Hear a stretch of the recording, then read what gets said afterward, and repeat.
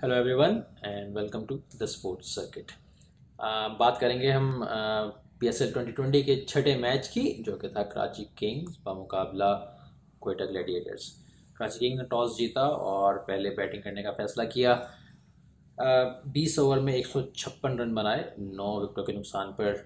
कोई भी खिलाड़ी कोई बड़ी इनिंग नहीं खेल सका। आगाज़ तो अच्छा था, बाबर आजम आए और आते ही उन्होंने बहुत अच्छे स्ट्रोक्स खेले, मगर बड़ी इनिंग खेलने में नाकाम रहे। 26 रन बनाकर आउट हो गए। Sharjeel, another failure for Sharjeel. पिछले मैच में एक तो अच्छी शॉट्स खेली थी, इस मैच में बिल्कुल कुछ नहीं खेल सके। 12 गेंदों पे 6 रन बनाए उन्होंने और आउट हो गए। एलेक्स हेल्स, कैमरन डेलपोर्ट ने भी एक थोड़ी सी पार्टनरशिप बनाई, लेकिन उसके बाद वो भी आउट हो गए। एलेक्स हेल्स ने 29 रन बनाए, डेलपोर्ट ने 22 रन बनाए। इफ्तिखार आखिर तक इनिंग को लेके गए और 18 गेंदों पे 25 रन उन्होंने भी बनाए। कोई भी खिलाड़ी बड़ी इनिंग खेलने में कामयाब नहीं हो सका।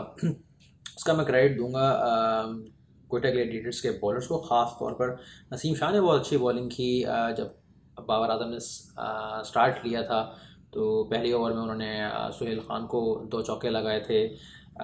उसके बाद नसीम शाह जो हैं उन्होंने उसको कवर किया था और अच्छा उन्होंने परेशान भी किया बाबर आजम को। उनके साथ तामिल मिल ने बहुत अच्छी बॉलिंग की, उन्होंने बाबर आजम को आउट भी किया।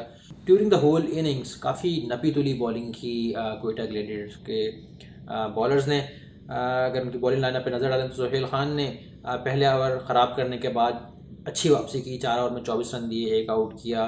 नसीम शाह को कोई विकेट नहीं मिली, लेकिन 4 ओवर में उन्होंने सिर्फ 23 रन दिए। तामिल मिल्स 4 ओवर में 30 रन, 2 आउट किए।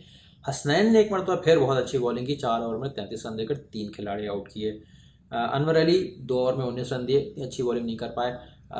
उमर अकमल की जगह पर क्वेटा ग्लैडिएटर्स ने इनको पिक किया है। मोहम्मद नवाज़ ने भी 2 ओवर किए, 13 रन दिए और 1 आउट किया। जवाबन क्वेटा ग्लैडिएटर्स की इनिंग अच्छा आगाज़ मिला।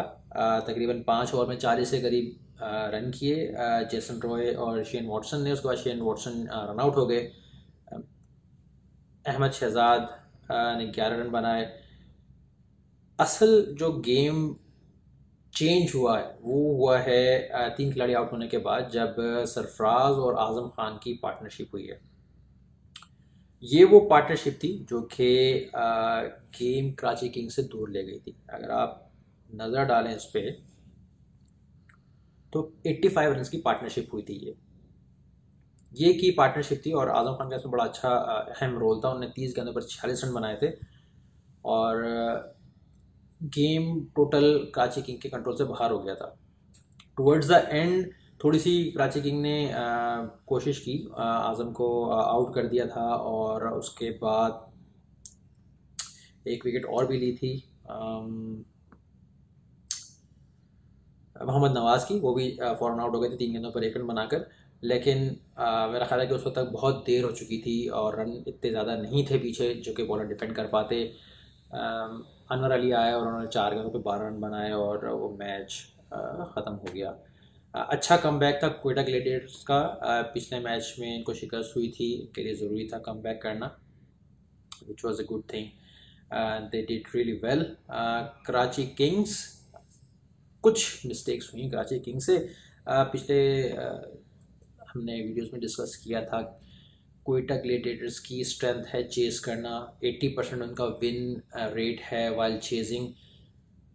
इस सब को देखते हुए भी कराची किंग्स ने टॉस जीतकर पहले बैटिंग की और क्वेटा ग्लैडिएटर्स को उनकी स्ट्रेंथ पर खिलाया।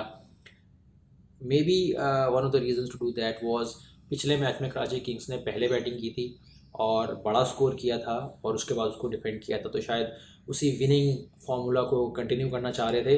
बट यहाँ पे वो चीज़ कारगर साबित नहीं हुई। देखना ही होगा कि अगले मैचेस में क्या स्ट्रेटजी लेके चलती है कराची किंग्स। सो ये था review of Karachi Kings versus Quetta Gladiators. Thank you.